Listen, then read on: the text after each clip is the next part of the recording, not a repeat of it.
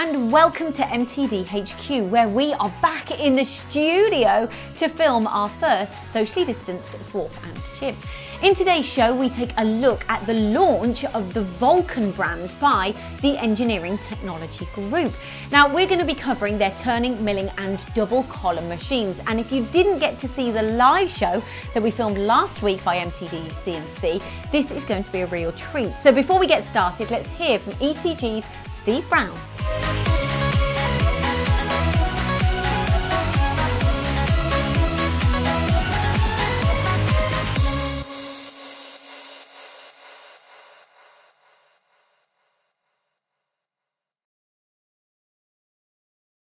So let's find out all about the Vulcan range. But before we do, happy Cock of Van Day, Steve. Oh, yeah, congratulations. What are you going to have for dinner tonight? Lasagna. Yeah, no, you're not. You can't. I don't know what Cock of Van is. Really? Okay, Seriously. let's move on. Okay, but we do know that you know all about the Vulcan range. So where did the Vulcan range begin? What was the first where did the idea come from? So it's really reached out from our customers. So from the product range that we currently have, where we've done many videos before, it's all medium to high-end machine tools. So our customers reached out to us for a very entry-level, cost-effective machine tool. Okay, and what's the whole range consist of? So the whole range, we have turning, milling, so vertical machining centres and double gantry. So on the turning side, we range from a 6-inch chuck all the way up to a 15-inch chuck with a 6-metre bed.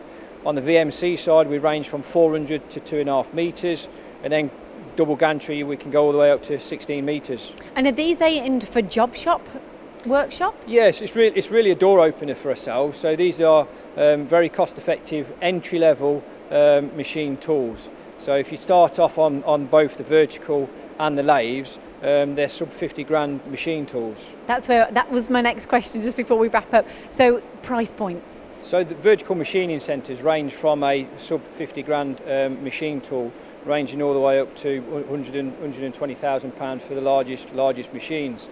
The lathes that we have behind us, again, starting from a 50 grand machine tools, and we step up from a 250 at 60, a 300 at 70, and then you can add on some bells and whistles towards each specification of the machine. Brilliant, thank you. Thank you, Lyndsey. Well, a fantastic overview from Steve there, and throughout the show we're going to be reviewing those machines in a little bit more detail, but you might have heard me mention, guys, it's Cock of Van Day, National Cock of Van Day. Gio's favourite day of the year. I know. I mean, to be look, honest, I prefer spaghetti, to be honest. I'm not into French food. Oh, gosh. I mean, look, guys, we've got the van. All we need is the chicken. The chicken. I mean, it's a very special day. What are you going to have for dinner tonight? Cock of Van, of course. Yeah. Oui. Spaghetti. Not we, but Cock of Van. Spaghetti, Liz. Spaghetti. Let's have some of Gio's wine, of course. Brilliant. Right, okay, so let's talk about the show. It was a great launch last week, wasn't it? Yeah, I was blown away. I saw a lot of your and Paul's preview videos, but to be honest, I didn't want to take the edge off the day, so I didn't really do too much research before the day. But when you go, they've done a great job, haven't they? They have. You know, aesthetically pleasing, a lot of tech in a low price machine. I think they've done a cracking job. Yeah, I think I was really surprised. I think that prior to me going, and Martin and Steve even said themselves, it's an entry-level machine tool. So I was going there expecting to see entry-level machine tools. And in comparison to the Nakamuras, the Quasars, the Bavias, they are, in regards to them, comparison to their machine, in regards to the capabilities. But as a machine tool, the Vulcans look fantastic. High quality, great capabilities, a very large range, as Steve mentioned, and most importantly, a very affordable price. And it really fills a gap for ETG. For ETG, definitely. Now, we are going to talk about the Vertical Machining Centre in just a few moments, but throughout today, I just want to mention that Paul had an interview with Brad Willick, who's the Project Engineering Manager out in Taiwan, and it was quite interesting because he's worked there with ETG and he's worked out in Taiwan for over 30 years. And in his words, he says that ETG have created the best performance to price ratio of machines of this type, and I thought that was really, really key. And throughout today I'm going to be mentioning some of the quotes that he said, but first let's look at some of those vertical machining centres. the Vulcan VMC 610L, the latest offering from ETG. It's for under £50,000. A 3-axis machine tool with lots of different options and capabilities. So you've got 4 options in regards to the control system. You can either have it with a Siemens control, Heidenhain, Fanuc or Mitsubishi. It comes complete with a swarf management system, 610mm in the X-axis for this particular model, 400 in the Y and 400 in the Z. The smallest model is a 400 in the X and it goes all the way up to 2 metre in the X. This is a linear guideway model, but it also comes with box guideways as another option, so you've got the choice of either in every size range in this particular 3-axis machine tool. The tools on a linear come with a BT40, but you've also got the option of BT50 when you go to a box guideway. Lots of capabilities, a very compact machine in a very small footprint, all available for less than £50,000. Right, so Gio, you were there, you did the interview with Steve. What are your thoughts on the verticals? Well, I think they're a fantastic machine, Lyndsey, and before we start, I did make a mistake in that particular interview. It's actually 2.5 metres it goes up to in the X-axis. So you only eat spaghetti, you don't have coq au vin, what's next? So apologies for that, but yeah, I was extremely impressed, like I mentioned, not only the VMC but the complete range that we got to see on the day. We've had the debate in the past about linear versus box. They do both options. So, I mean, you know, from our debates, we've always discussed, you know, which is best. You know, obviously cutting strategies have changed, but there's still a marketplace for the box guideway. And they offer both. As with the programming languages, they've got lots of options, lots of spindle speed options, BT40, BT50, so many different options and models and range to suit a multitude of applications. And I think they've really got it right, you know, with this range of machine tool. Footprint. So compact, so compact. I mean, you look at the footprint, so compact, the guarding, I think that they've designed. That machine, effectively, you mentioned they've done a lot of work with the supplier. Yeah. They chose lots of the configurations, what they believe will work in the UK marketplace. They've got a lot of experience in the UK. They've put these machines together extremely well and really pinpointed key features that they believe will work in the UK. And for an entry-level machine, as they say it is, which we believe it's better than that, it really, you know, fits the bill. Yeah. And not everyone needs a turnkey package. I mean, we all know that ETG are very strong at that. Turnkey project work. They've got these fantastic machine tools, but some people just need a reliable, quality machine tool at an affordable price to do a certain job. And this machine really sets people off on an ETG journey, and it's imperative that this machine is quality, reliable, and does the job, because if it doesn't, then they're not going to progress to the Nakamuras, to the Quasars, to the back. So it's absolutely essential that ETG need this to work, and they would not sell it into the marketplace unless it had that reliability and quality, like you mentioned from the guy. I think the key. Can I talk now? Sorry. Well, I think you've just taken all of Joe's airtime. I think the key is that the fact that 18 months, 24 months in development, they could have probably got a machine within 2, 3, 4 weeks, couldn't they? But they've done a lot of research. They've asked their customers what they like in a commodity machine, and ETG's words, this is a commodity machine, entry-level machine. They know exactly what they're going to sell in the UK. They know the market inside out now, and they've gone away and have developed, you know, altered the machine and bolted on a few of their extras, and they genuinely think they know what they want. And if you look at the machine configurator on their website, there's hundreds of different options. Well, just to add to all of that as well, from Brad's words, you know, what they are doing in terms of quality from the beginning, scraping, ball screwed, linear guideway, alignment, geometries, electrical painting, special coatings. So all of the CE side is all checked from the beginning all the way through to delivery. Right, let's head over to Joe, who is talking about their turning lathes. So we're here at the launch of the new Vulcan range. This is the turning centre, the TC200. This one comes equipped with a Fanuc control. The OITF Plus, in fact, this is. It's something that ETG did spec on their machine tools. And that's not all on the Vulcan. There's a lot of, you know, they put a lot of finesse, a lot of finishing touches into this machine. This one you can see is TC250M. Yes, this one comes with milling functionality.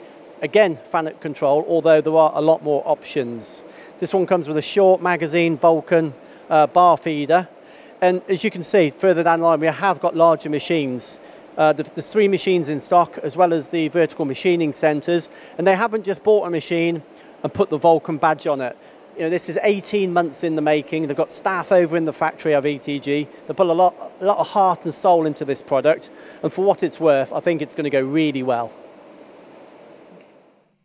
Right, well, thanks, Joe. What were your thoughts then? I was really impressed, to be frank.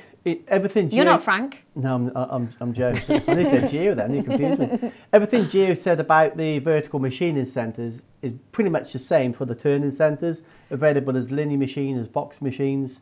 And the options are staggering. You know, there's, you know, you can have a Mitsubishi control, fanuc control, I think Heidenhain control maybe, Siemens control? Siemens control. Yeah. Mitsubishi. And it's, there's so many controls, and they've got 3 machines in stock, the 200, the 250M and the 300. M denotes milling function. So like Gia previously mentioned, not necessarily an entry-level machine. Entry-level when you compare it to a Nakamura, but certainly not to a lot of the marketplace. And again, I was blown away. The build quality appears to be very strong.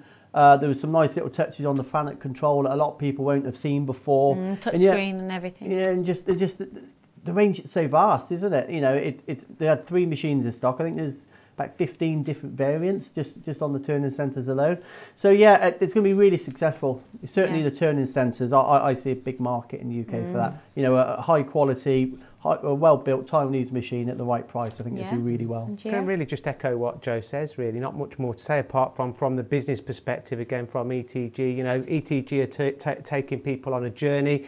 And from introducing the Vulcan into a small end-user company, they're not going to go straight for a Nakamura Tomb or a Quasar or a Bavia. So it's a perfect introduction machine which takes them on the ETG journey. And they're full of fantastic, you know, accessory equipment such as the bar feeders, the turrets, the Salter turrets, top quality equipment. Yeah, okay. Last but by no means least, we're going to be talking about their double column machines. So on the milling side, they're also offering double column machines. Now these can go up to 16 metres by 4 metres in terms of the table size and the working envelope. They're also multi-axis as well, so they've got indexing heads, manual positioning indexing heads, as well as full 5-axis heads. Now why would you want a machine of this size? Well, if you're in the mould and die sector, you're a tool maker, you want to do larger components, harder materials, surfacing work, double column machines are ideal when it comes to the rigidity in machining. Of course, the options on the spindle, you can go for a high power spindle or a high speed spindle. All of these available within the Vulcan range. So, Gio, what are your thoughts on the double column machines? Well, I think really this really opens up a completely new marketplace for ETG. This is an offering that they didn't have available prior to the Vulcan range. The Vulcan range has certainly landed, hasn't it, at ETG. I think that I'm looking at some of the new kind of sectors and that could really lend itself to, you know, sustainable energy. I know Paul mentioned in the interview mould and die, but some large components, even like the new batteries for automobiles, you know, big one-piece components. There's some large components that it really does lend itself to, and again, with the quality, addition. That's what it is. With accuracy, stability, and the backup and service of ETG. Also, just to add to that, I know, Joe, you're going to mention something, but part of Bradley's job in Taiwan is to produce documentation throughout the whole process. I'm not joking, the documentation that he showed us was about that high. So, and you know, where they say documentation is a form of quality. So that is kind of a theme running through this. Yeah, traceability. That's what it is. Yeah. I'm done. Well said, guys. Yeah, exactly that. There's 2 things that stand out across the range. They've employed a team in Taiwan. You know, they're not buying the products, swapping the badge. They're actually on the payroll in Taiwan. To me, that shows a big commitment from the group. Yep. You know, the fact they're investing in people as well as the products. But if we talk about the double column machines, again, not going to go through them all, but you've got all the controls, you've got linear options, you've got help me out, boxways. Yeah, the box guideways. The boxways as well. Massive machines. When you talk about industries, it's kind of like mould and die, yeah, but it transcends that. It's pretty much any large components. Yeah. You can have different heads. I think there's about 10 different heads you can have, both auto indexing and manual indexing, 90-degree heads. it's massive. Yeah. Massive. Well, to add to that as well, Martin Doyle did do a podcast on the launch day of the Vulcan range. So if you want to know more, head to our channel and have a look for the podcast section where Martin is talking about the range as a whole. Just to add another plug in there as well, our latest magazine is going to be out very shortly, so make sure you're having a read of that. And don't forget, a lot of it is audioed, so you can listen to the magazine as well as read it. So yeah. Right, gents, we've got all of this wine. What are we going to do with it? Well, I'm driving. Oh, I've got the van and... Take a bottle home, maybe. you know what he just called you? He just called you a chicken. The chicken. Yeah, yeah. Hey. So, congratulations, it is National Cock of Van Day, so we hope you're having cock of van, not spaghetti, for dinner this evening. And by the way, it would mean the world to us if you could spread the word about the show. If you've enjoyed it, like it, comment on it, and if you'd like to share it and subscribe to the channel. And also, because we're all together, finally, can we say the words? Cock of van. No, not cock of van, you know, like the end of the show words. Yeah, they're forgotten. Oh, God. Right, ready? Keep those spindles turning.